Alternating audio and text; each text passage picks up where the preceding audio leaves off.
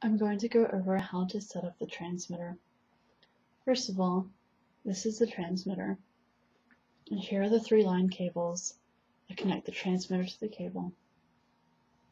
First, note that each line is marked L1, L2, and L3.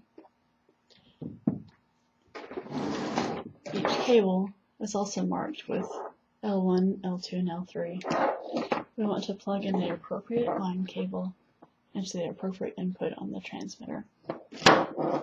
So here's line 1. To connect the cable, first I'm going to match these notches with the notches on the transmitter. I'm going to push down and twist until I hear a click. When I hear the click, I know the connection is firm. I'm going to do the same thing with line 2 and line 3. Here's line 2, and I'm going to put it under line 2 on the transmitter. Again, I'm going to line the notches, push down, and then twist until I hear a click.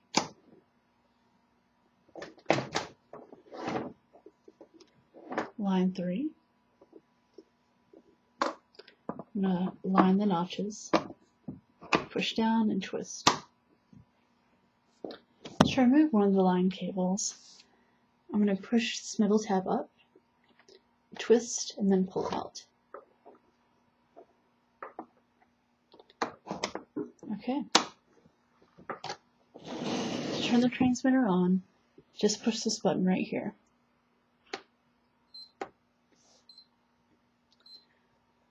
As you can see, it's blinking under line 1.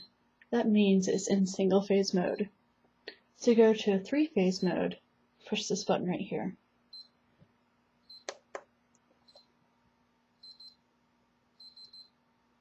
As you can see, now it's blinking under all 3 phases. This is how you know it is in 3-phase mode. Alright, now we need to connect to the other end of the cable, or to the end of the cable, but first we want to turn the transmitter off.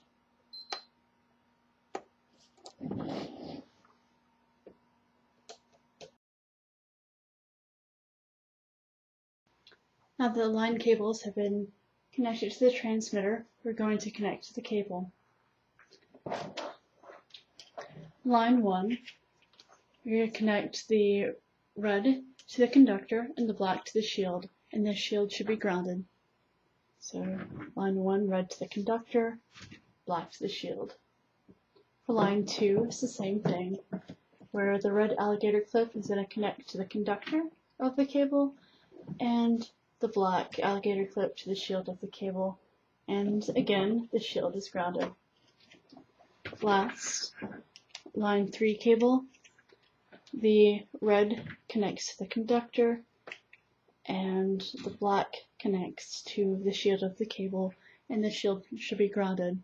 On the opposite end of the cable, both the conductor and shield are grounded.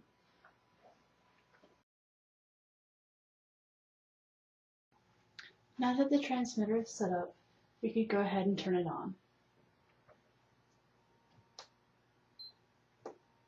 Again, we turn it on by pressing the power button.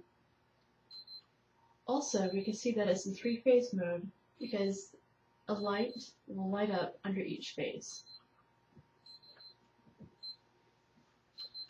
Now, we're going to take the receiver to calibrate or verify our data for the cable, for each cable.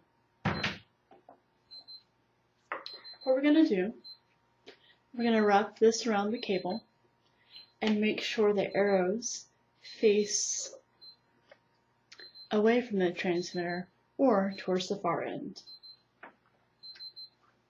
So first, I'm going to start with line 1.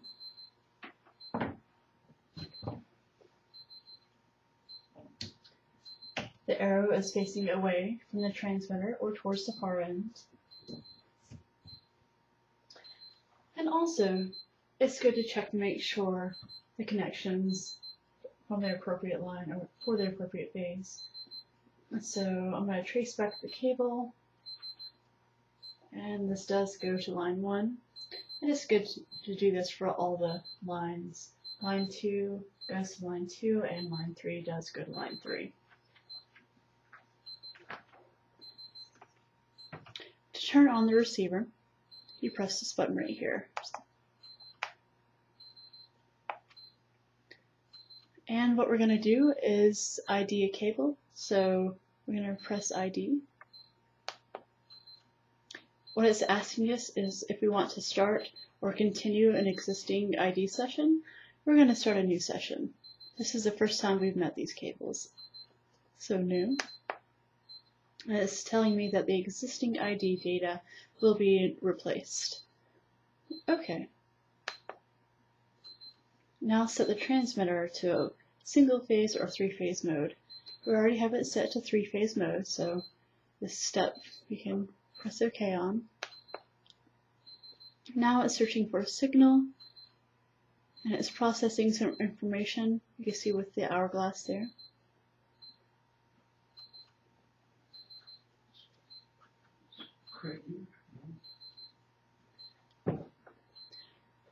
As you can see, this is asking me if it's on line 1. And of course I want to look back and see if this is on line 1. Trace back to 1. It is. So I'm going to press OK.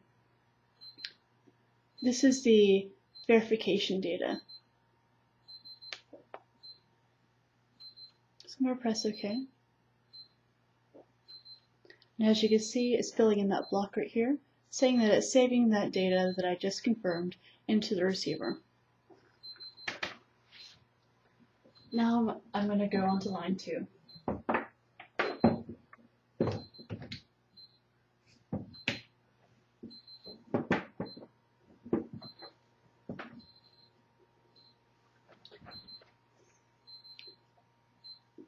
Once it processes information, now it's asking me if I want to confirm this as line 2. And since I've traced back the cable and verified already that it is, I'm going to press OK. So the verification data will be saved to the receiver. So OK.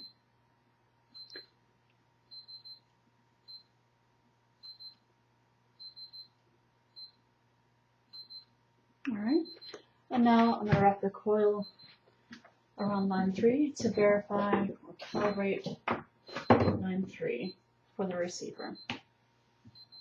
Again, the arrow is facing away from the transmitter or towards the far end. So it's processing. Right. Now it's asking me if I want to confirm this data for L3. I'm going to say yes.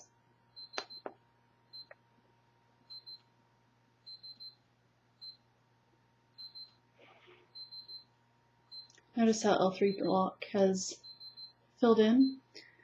Now I'm ready for ID mode. All the data for L1, L2, and L3 have been stored to the receiver, and so I can move to the next step of identification.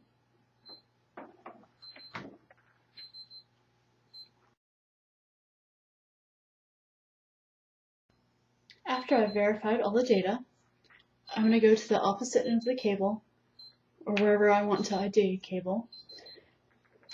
And again, I'm going to wrap the coil around each cable in question to find which cable it is. So I wrap the coil around the cable. It's processing information.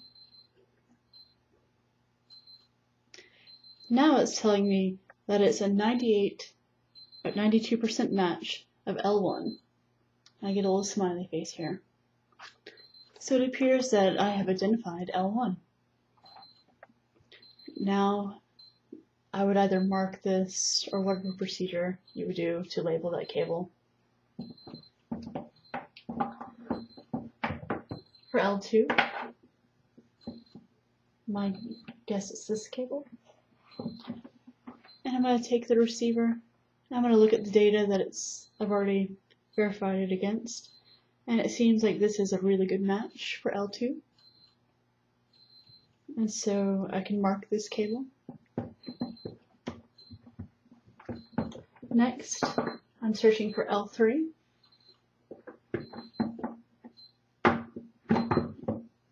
So I wrap the coil around the cable again. I take my receiver, and it appears to be a good match for L3 as well. So I could label this.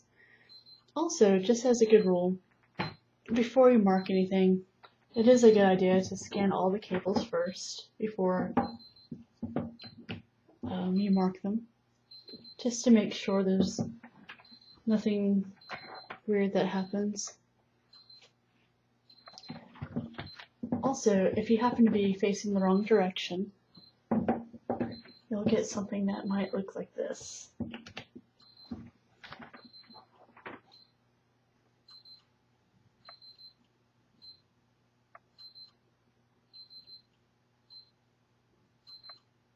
When you see this, your coil is in the wrong direction, so you have to make it face in the opposite direction.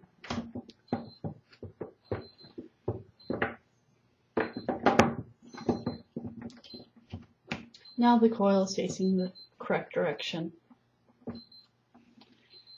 The receiver sees a change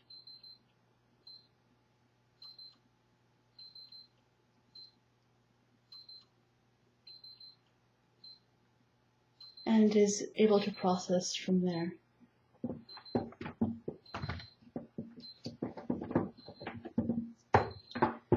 If I wrap it around the incorrect cable, I will see something like this, or a question mark.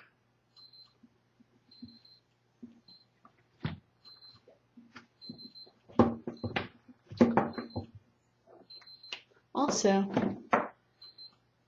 the cables on the opposite end, the conductor and the shield, are both grounded on the far end.